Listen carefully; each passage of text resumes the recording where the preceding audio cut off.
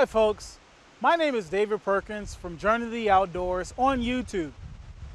And this is a video on how to keep stink bait on the hook. Got two great tips for you here. The first one is going to be how to keep it on the hook, because this is the tricky part. Now, the first thing I'm going to do is fill this little tube here we have. This is a little tube that comes with the package there. It's a little pod that holds the stink bait right into it.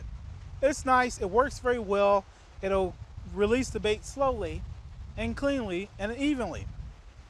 All you have to do is get some of your stink bait, which usually comes in a tube, and just insert it right into the inside and fill your pod.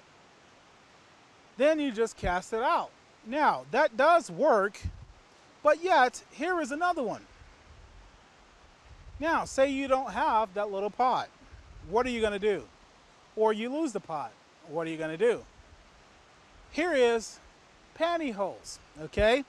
And normally you don't see men with pantyhose, but fishermen, you do. I have a little square of this pantyhose here.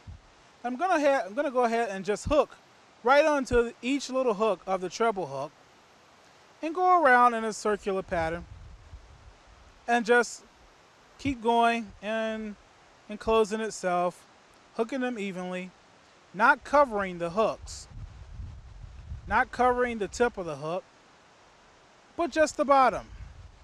Now, I'm going to take some of the dough bait here, and this is a nice little rotten stink bait. And we're going to insert this right into the tip and fill it.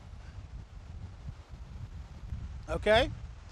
Now, once you filled it up to where you need to, go ahead and just cast it out as normal. That tip right there is worth $1 million, easily. This is David Perkins for Journey to the Outdoors on YouTube, how to catch catfish with stink bait and keep it on the hook.